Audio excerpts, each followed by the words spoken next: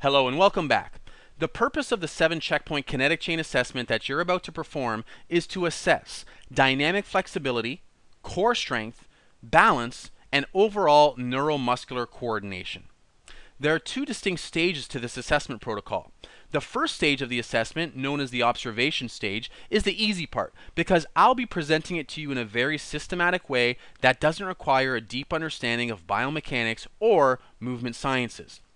The second stage, known as the corrective exercise prescription, is really the more difficult part because it involves assigning specific exercise routines that correspond to the observation of movement compensations that you'll uncover during stage 1. But not to worry, because I'll actually be the one prescribing those routines for you based on the information gathered during the observation stage. Now, I want to highlight a few other important details before you jump in. First, I'm going to suggest that you wear clothing that will allow for a clear and unobstructed view of the 7 key checkpoints being observed during this assessment. Practically speaking, that means wearing a well-fitted t-shirt or a golf shirt and a pair of shorts. It's also important to note that you should be barefoot during this assessment to make observations of the ankle joint. That means no socks and no shoes. Second, it's recommended that you use a video camera or smartphone to record yourself performing this assessment, which will allow you to gather data more objectively from the 3 vantage points that we'll take from our observations. Capturing yourself on video enables you to go back and observe any movement compensations with a more objective lens. It's just much easier than attempting to use a mirror, and with easy access to video recording on most smartphones today, it should be a convenient option for you as well. Now, in the absence of a video camera or smartphone, you also have the option of inviting a friend or family member to observe you while performing the assessment and simply report back to you what they observe. This method will work just fine too. In either case, the remainder of this video outlines very clearly what you'll be looking for when making your observations. No prior experience or expertise is needed. You can leave that part to me.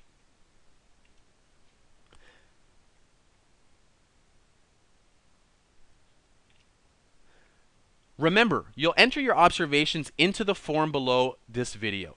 Once all 7 checkpoints have been entered, you will then click the Next button to submit your data, and you'll receive immediate analysis based on your personal results. Make sense so far? Okay, let's begin.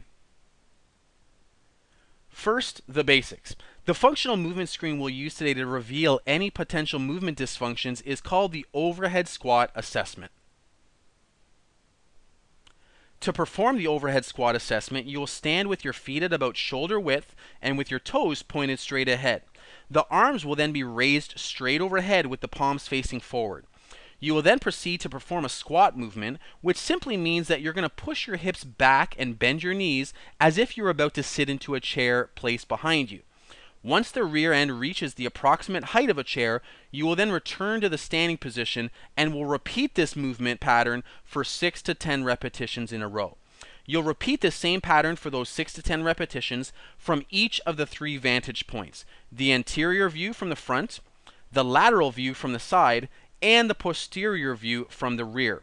During the entire movement, your aim is to maintain neutral spine with the feet pointed straight ahead, keeping contact with the heels on the floor and with the arms raised overhead while maintaining alignment of the torso.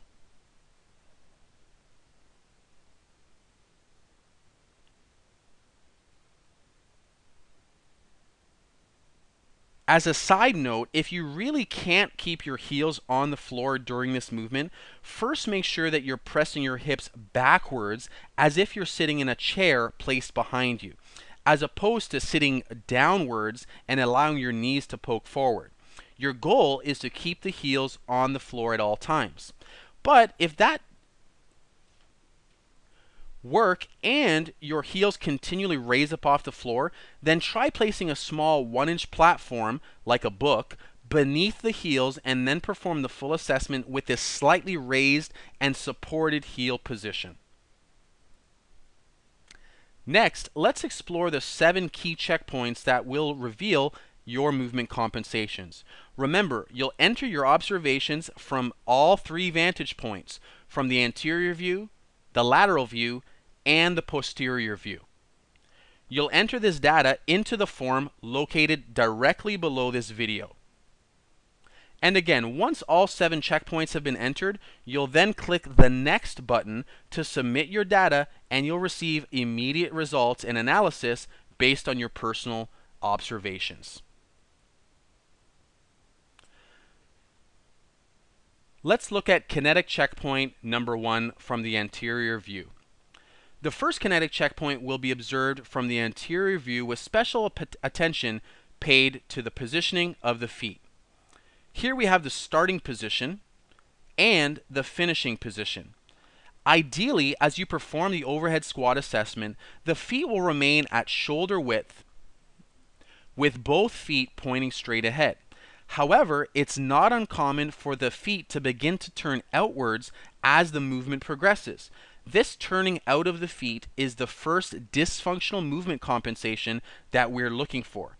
If you observe this turning out of the feet during your overhead squat assessment, please indicate this compensation by scrolling down to question number 1 in the form below this video and check the box that corresponds to what you observe.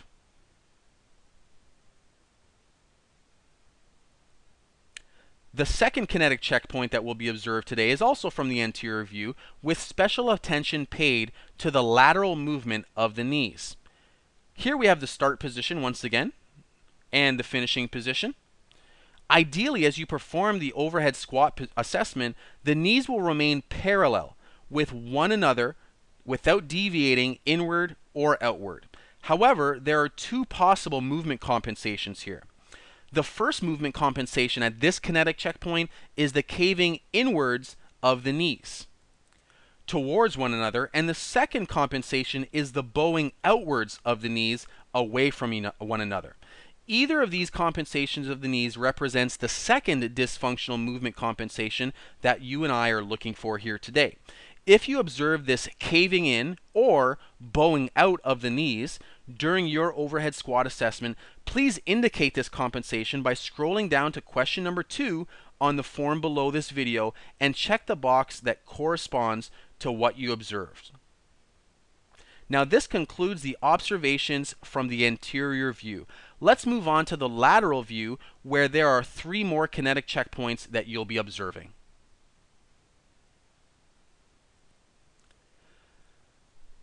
The third kinetic checkpoint that we'll observe today is from the lateral view with special attention paid to the curvature of the low back. Here we have the start position and the finish position. Ideally, as you perform the overhead squat assessment, the back, low back that is, will remain in a neutral position with only a mild natural arching curve. However, there are 2 possible compensations here. The first compensation at this kinetic checkpoint is the overarching of the low back as seen here in the diagram. And the second compensation is the rounding of the low back as seen here. Either of these compensations of the low back represents the third dysfunctional movement compensation that we're looking for. If you observe either the overarching of the low back or a rounding of the low back during your overhead squat assessment, please indicate this compensation by scrolling down to question number 3 on the form below this video and check the box that corresponds most directly to what you observed.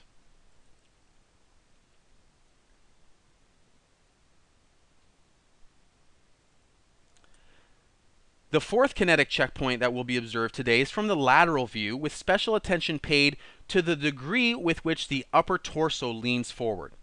Here we have our starting position and our finish position. Ideally, as you perform the overhead squat assessment, the upper torso will lean forward only slightly to about 45 degrees and will be virtually parallel with the shin bones of the lower leg, as you can see here. However, it's not uncommon for the upper torso to experience an excessive forward lean as the movement progresses. This excessive forward lean of the upper torso is the 4th dysfunctional movement compensation that we're looking for.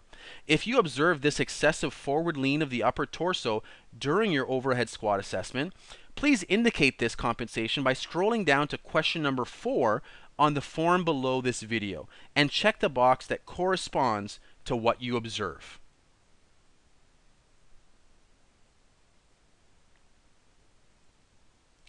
The fifth kinetic checkpoint that we'll be observing today is also from the lateral view, with special attention paid to the positioning of the arms that are extended overhead.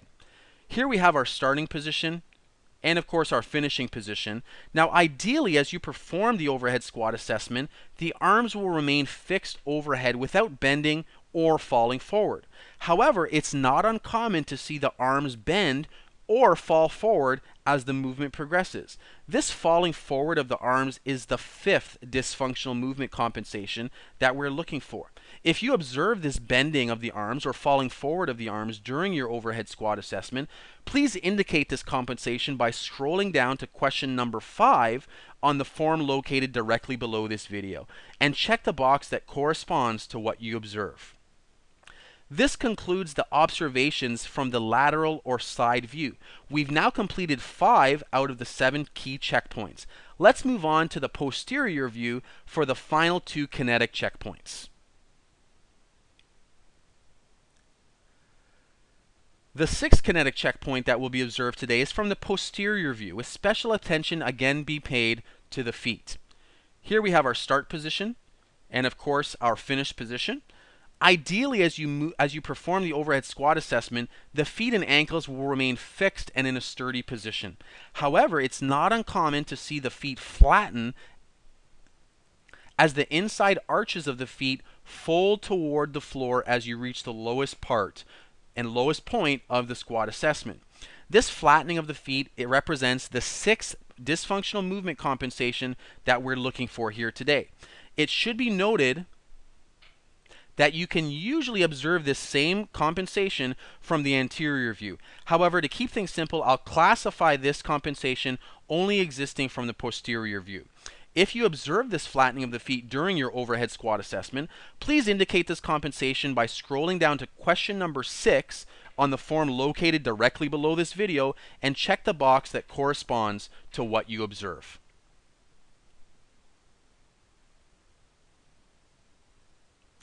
Now the 7th and final kinetic checkpoint that we'll be observing today is also from the posterior view, with special attention paid to the lateral movement of the hips, or more specifically, the lumbopelvic hip complex, or LPH complex.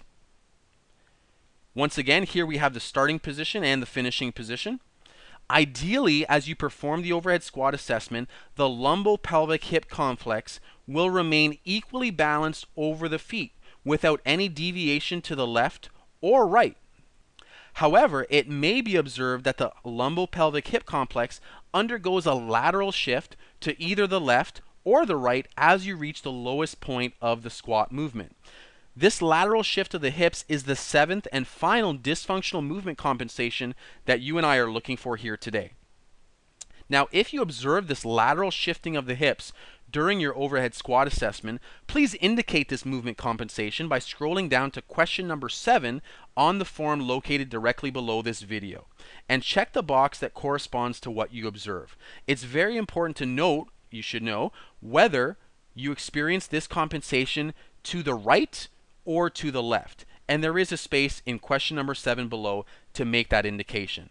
Please ensure that you enter your results correctly in the form below. Now this concludes the 7 key checkpoints, and we now have all of our observations from the anterior view, from the lateral view, and from the posterior view.